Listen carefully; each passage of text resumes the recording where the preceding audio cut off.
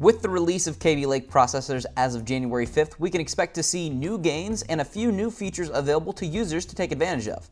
As a quick rundown, we've decided to run a few tests between the Skylake 6700K and the new replacement Kaby Lake 7700K. As for our platform we tested on, we did everything with the new MSI Z270 SLI Plus motherboard with 16GB of DDR4 HyperX RAM. Our GPU was an MSI GTX 1080 to prevent any bottlenecking, and our hard drive was a Samsung SSD 850 EVO. To kick off our testing, we started with Cinebench and ran the dedicated CPU test with the 6700K scoring 881 CB and the 7700K scoring 964 CB, which is a 9% increase in performance, which isn't too bad. Our second test was with Firestrike. The 6700K's overall score was 17,041 and the 7700K Kaby Lake score was 17,441. Which was a performance gain of about 2.3%, which isn't super surprising since this is a heavily stressed test on the GPU. But despite this, we have increased numbers on all scores, even including graphics, with the 7700K, perhaps showing its improved optimization may be able to help games perform better.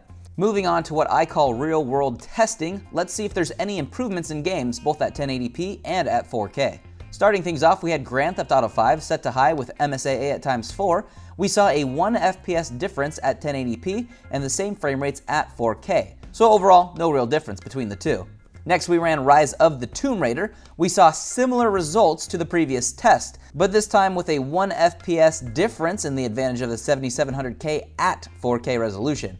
Still really nothing to count as a victory. And for our final test, we ran Dirt Rally on Ultra and saw dead even numbers between the two.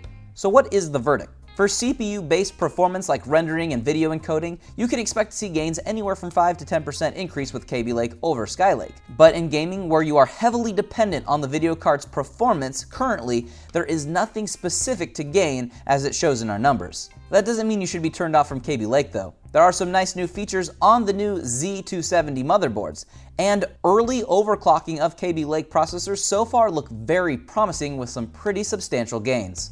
To learn more about Kaby Lake and how to customize your own laptop or desktop, head over to exoticpc.com or give us a call. I've been Andrew saying thanks for watching, and be sure to subscribe for future product overviews and reviews.